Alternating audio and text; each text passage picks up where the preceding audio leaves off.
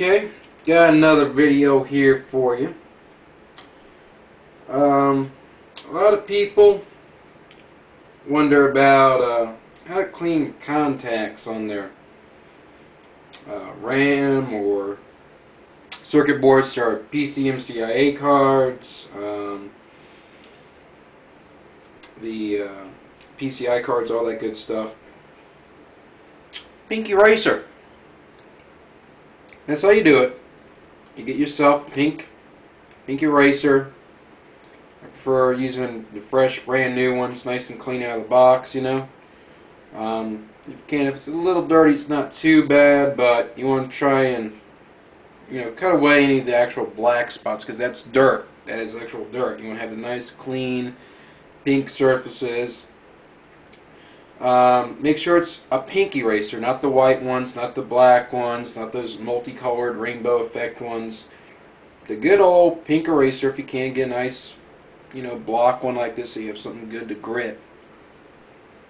And it's real simple. You just take it to the contact, and this one is from that same laptop that had the coffee spill.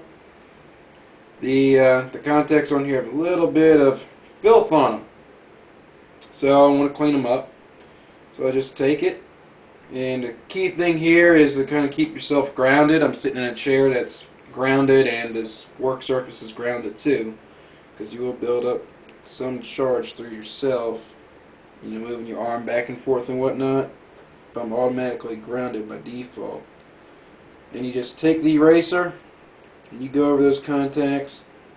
Be pretty gentle if you can, especially on the RAM, because you do have the smaller little pieces here you can, you know, get a little too carried away with and hit them, and that's it.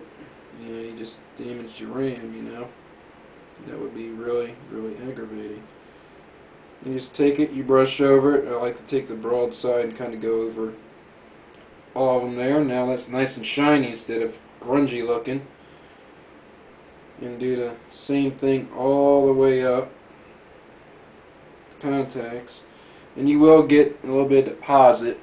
I don't know if you can see it. There's now a gray spot on this thing. Yeah, that's right, it's gray. That's how much filth is on here. Just go back and forth.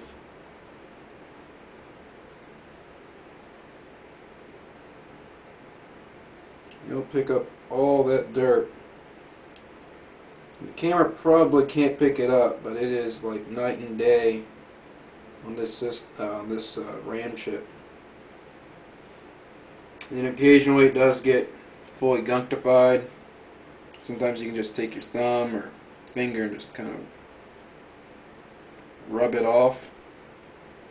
If not, if it's too bad, you just take old scissors or your dental pick or whatever and just cut it off.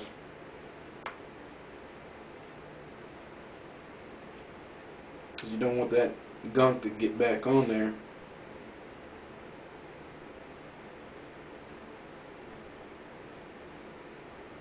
And the cleaner it is, the more stuff you're going to get off of it. Now, you're probably wondering why an eraser, and why in particular the pink one. Well, you want to use an eraser because it's rubber. It is rubber. And it's not going to build up an electrostatic field or any nasty electrostatic nonsense. So you don't have to worry about that right off the bat, as if you were to use a paper towel or anything like that. Now I'm going along the edges here. Kind of just a small circle. There we go. Nice and shiny. Alright. And the pink ones don't have any extra pigments and stuff like that in there. No weird additives like some of those weird colored ones do. See, if I just go like that on a circle on there, it doesn't go too well. But if I go, you know, it's just a corner and clean it up like that, works really good in the polishing out. Works real good in the small circles to finish it off, make it shiny. But the pink ones contain less nonsense, and you don't want any nonsense on your electronics. You're trying to get the nonsense off. So why risk putting any kind of nonsense on there if you don't have to? Here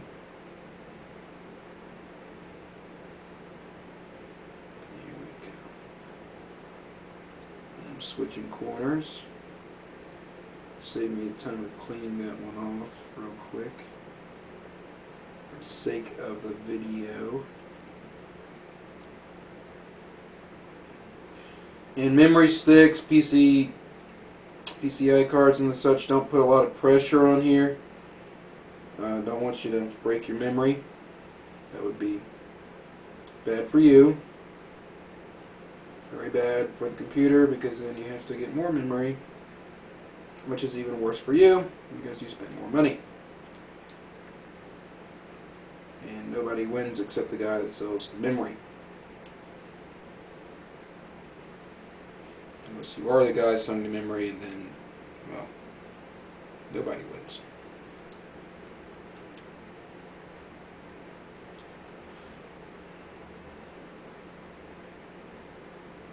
Your stock goes down. Well, that's it. You can use the same technique for, like I was saying, PCI cards, RAM sticks. Sometimes the little ribbon cables, you can do that. This does sometimes work for game cartridges. If you get a small enough one to get in there. You can use these on the end of a pencil as well, if you're in a pinch. But keep in mind, use extra care of those so that the metal of the pencil, the little metal cap that goes around the eraser and onto the pencil, doesn't make contact with these, because that will damage your chip. So that's it for this episode. I'll see you next time.